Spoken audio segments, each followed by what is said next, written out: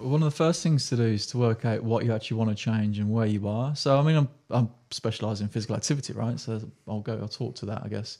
Because I look at other health behaviours, but I think I'm going to stick to what I really know, which is exercise and physical activity.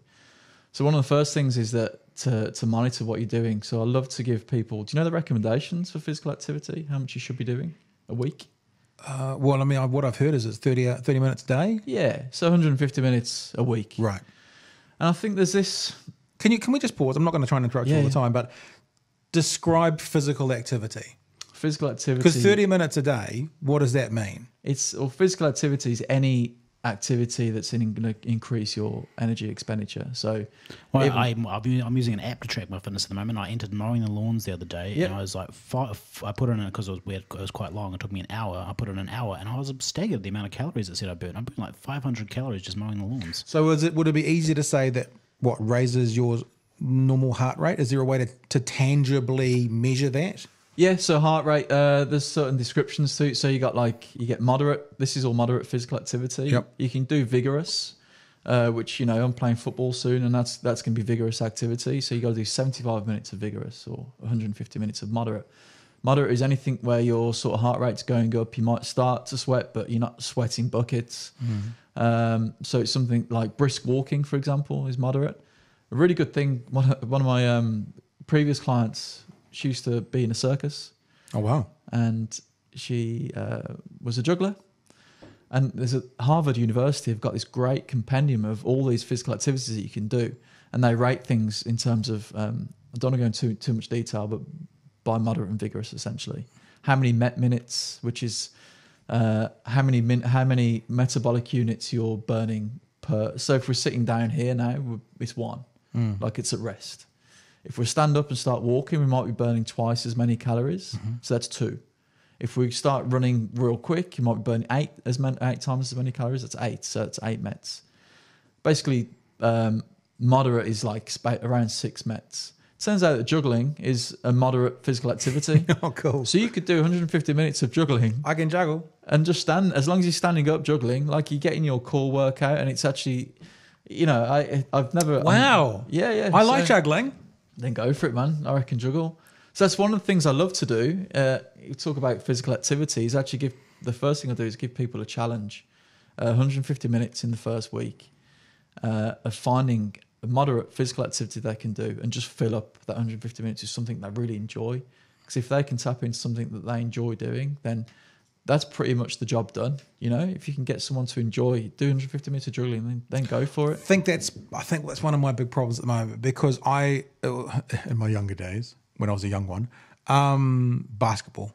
Yeah. I played basketball 2, 3, 4 hours a day. And actually doing exercise or something you enjoy is the best way to do it. Whereas my knees are now shot, my back's pretty bad. Yeah. It feels like I can't do those things that I once did for fun. So it has to be sort of just something for exercise. And I think that's something a lot of people kind of go, ugh. Like my sister, for example, she goes to the gym, but she loves it. She's got a community there. She's got friends there. And it really helps. Her serotonin levels go through the roof sort of thing. I am I like lifting heavy weights. That's what I've always done. But now because of my broken body, I can't lift heavy weights. So it's like I don't know what that thing is, that fun thing. For me, I don't know what that fun thing is. So I'm now thinking, I mowed the lawns for an hour. I almost think the opposite of what you're saying, which probably isn't smart, which is I'd rather find things I have to do and be able to tick it off than find things I want to do to be able to not notice it. Yeah, and like I said, the enjoyment is obviously that's the ideal scenario, right? That's the sort of gold standard of motivation if you can find something you enjoy. I need an e-bike. Yeah, get an e-bike. Yeah, right into down. That was one of the themes that came up all the time, was that it's bringing joy back to people's lives. There's, like I said, this 80-year-old woman who's flying down North Road, absolutely buzzing because she's on an e-bike. And yeah, anyway, that's another thing. So yeah, that's the ideal. I think I like to get people curious about their movement again, because I think there's been this huge dissociation. We evolved to move, right? Like there's a natural reward system in movement that now we get sort of conditioned from like 4 years old to sit down and concentrate at school. And it just this curiosity around movement just gets beaten, not physically, out of us. And I think that's what I try and do, is get people back to being curious about movement. What does it feel like? And like ask them to take notes on their thoughts leading up to movement, and what happened during movement, what did you enjoy about it, and how do you feel afterwards. So I think that's really important. It's that mindfulness aspect as well. Try and think about it and be curious about movement again. But like you said, it's not always that possible to find these activities that you do enjoy. So again, talking about the core values, one of the first things I do is I've got a big list of potential values that you could have and get them to choose 5 of those.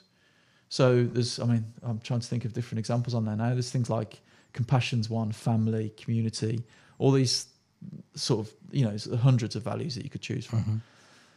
Get them to choose 5 of those that really speak to them, as individuals, because it's amazing how the variety. You think that lots of people have shared values, but the amount of variety that you have, that people have in their own value systems, is just amazing. And create a sort of mission statement. So you put verbs in front of them. So act with compassion, find community, those sorts of things. And then try and connect that. What we do is work to connect. It is a counselling session, essentially. It's physical activity counselling. So you're working to connect these values to the reasons for being physically active. And I think that's a really important thing, because as soon as you make those connections with values, it seems like you're working, every time you do physical activity, you're working towards something that's bigger than you.